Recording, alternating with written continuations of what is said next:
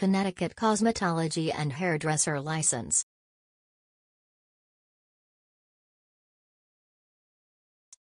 If you are thinking of becoming a cosmetologist or a hairdresser in Connecticut, you should meet some requirements and pass some steps. There are several types of cosmetology licenses. To obtain a CT hairdresser license, you should meet the following requirements.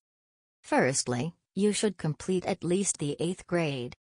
You should successfully complete a course of study of not less than 1,000 hours in a school approved by the Connecticut State Board for Barbers, Hairdressers, and Cosmeticians.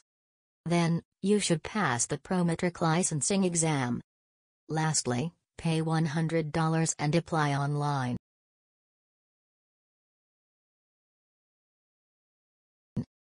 If you want to be an electrologist, you should graduate. Complete educational preparation in an electrology school approved by the Connecticut Board of Examiners for Electrologists. You will also need to pass IBEC/IA and other exams. Then, you will need to pay $150. Send your supporting documents to the Department of Public Health Electrologist Licensure.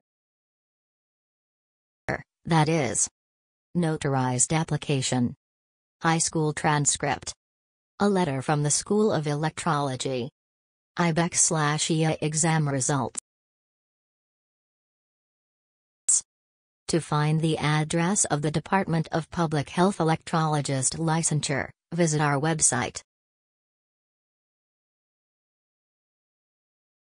If you have your cosmetology license in another state, you can move to Connecticut and apply for your Connecticut Cosmetology and Hairdresser License.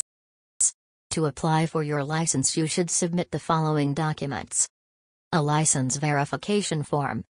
If you obtain your license without passing an exam, you should also submit evidence of experience, which should include a license verification form with at least 5 years of experience as a licensed professional, feedback from your previous employers, a copy of tax returns.